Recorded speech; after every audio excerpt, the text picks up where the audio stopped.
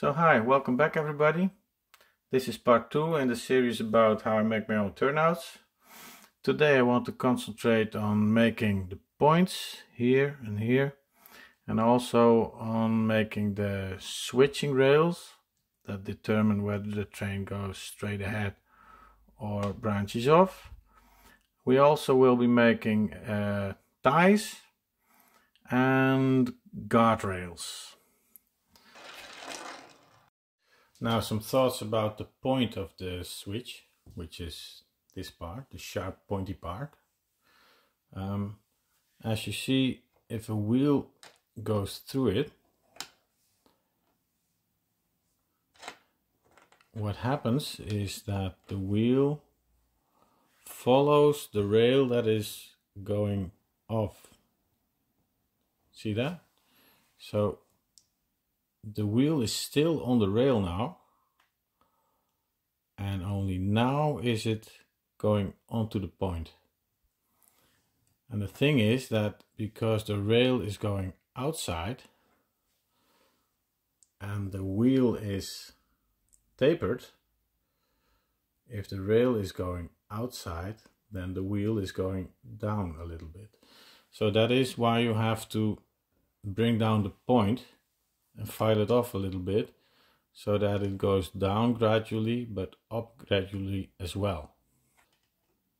So if the wheel goes this way, there's always a risk through this gap that the wheel will take this route. And to prevent this from happening, there has to be a guardrail on this end so that the wheel cannot go in this direction. So there has to be a guardrail that I still have to make. It's important to know that the guardrail is not destined to drive on, but it's destined to hold the wheel into place. Now for the point, all we need is just 2 pieces of rail. I have a piece of scrap rail laying around that I will simply cut into half. And now it's simply a matter of filing like so. We've got some soldering grease on them. That's right. So we now lay them in place.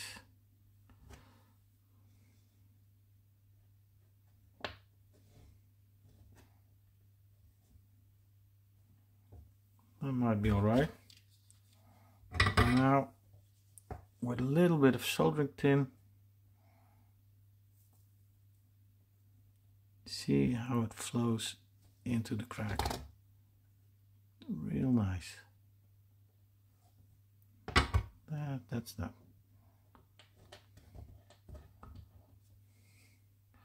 So this isn't very firm yet, but it is quite pointy and I'm happy with that. So now let's place it here. This is the correct size and this is the correct size.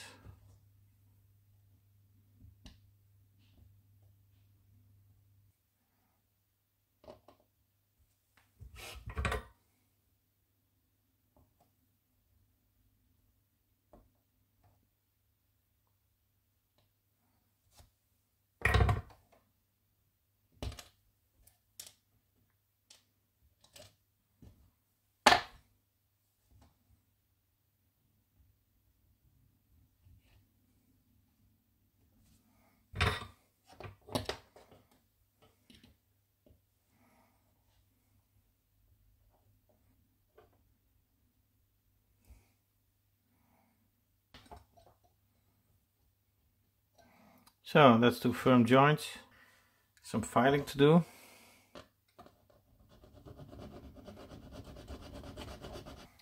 The top of the rail is a little bit thicker, a little bit wider than the flange of the rail, and this thickness needs to be filed off to get a perfectly sharp point.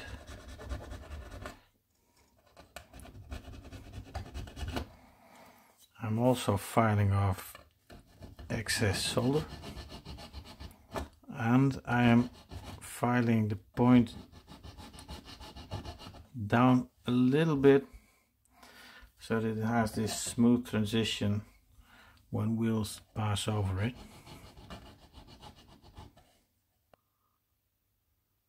So there we are.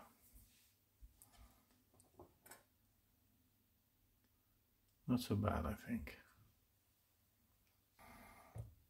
So next up is the rail that has to fall into this notch here.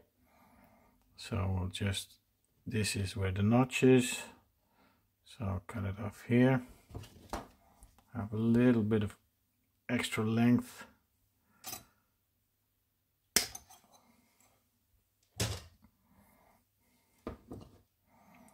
Now there's two things to do. Of course, we'll have to file it here so that it will close very precise, and then we'll have to bend it here at exactly the right position. And I like to file it first, because then we just lay it into the notch and we can exactly mark where we want the bend.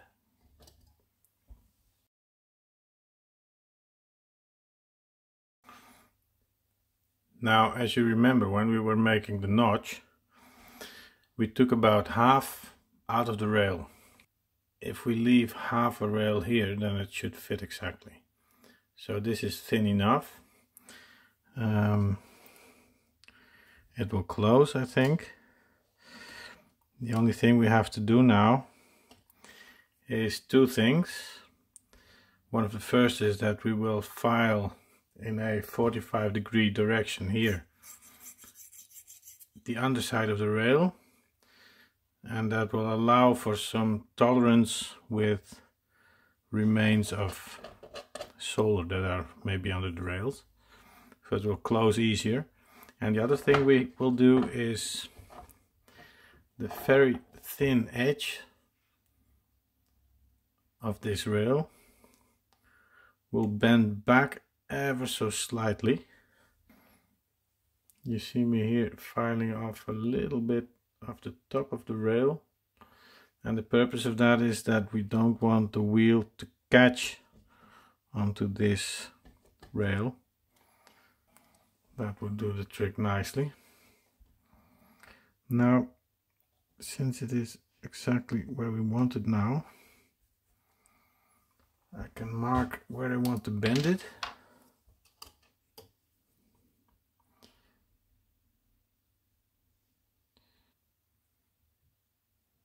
So just take the rail, just bend it a little bit. I think this is too much even.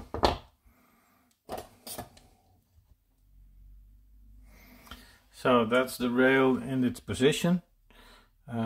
What we should do now is, you see that I have a very narrow gully between the two rails, and I will bend it back just a little bit so that the wheels won't catch on this rail, so they have some way of leading it into the right spur. And I will do this, let's see. Look, from the point on, I know that the wheel is on the point now, so that's the place where I can bend it back just a little bit, so that we have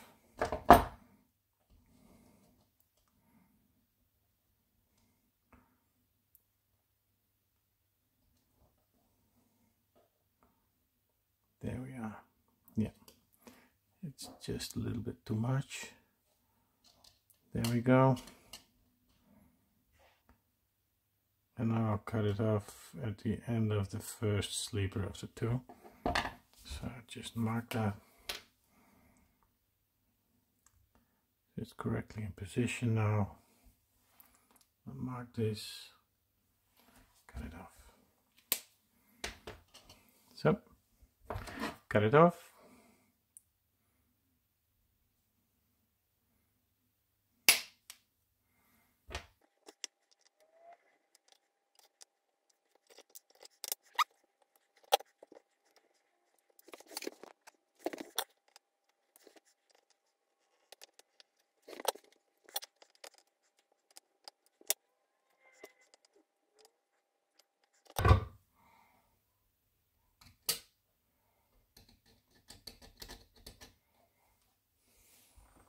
Okay, I did the other rails off camera.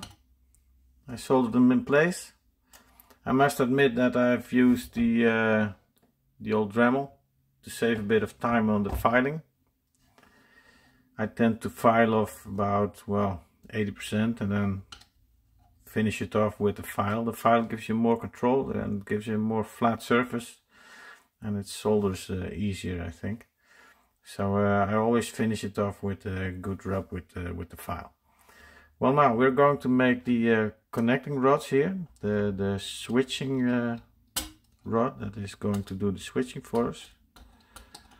And for this I have this very small, I think it's 2 by 0.4 millimeters copper strip, and we'll solder them under. Let's just take off a piece.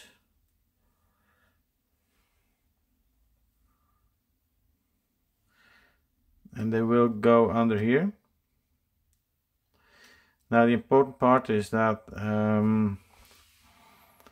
in the open position the strip must still be under the rails, as it keeps this rail down, so it prevents this rail from going up. So it should still be in the open position, it should still be under the main rail.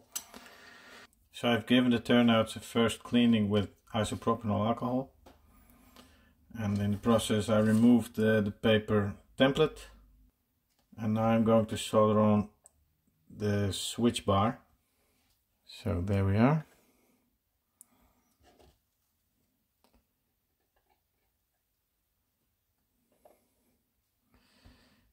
The clamp takes care that the switch is soldered onto the bar a bit in this direction, which will make it close nicer. This is just a thing you learn from doing it a few times, because otherwise the bar won't close very neatly.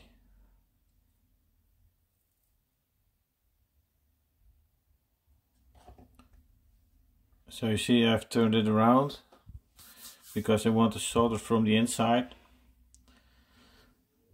I'm going to do that. Just apply a little bit of soldering paste.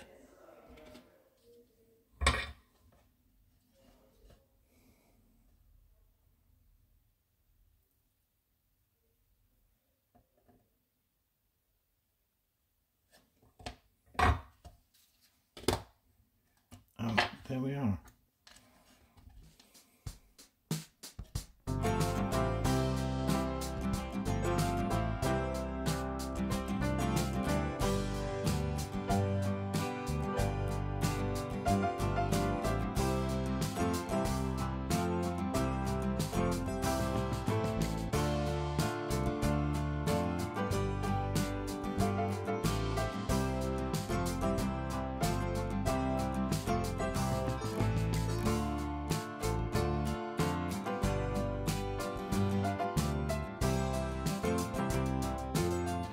So now on this finished turnout you can see that I've made tiny little tie plates here, and they're not only tie plates but they're also creating a little bit of distance between the sleeper and the rails.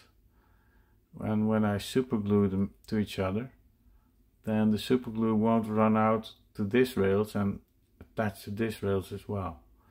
So that's actually why I do it. I've noticed that when I super glue this, the super glue will run out to the other rail and attach this one as well.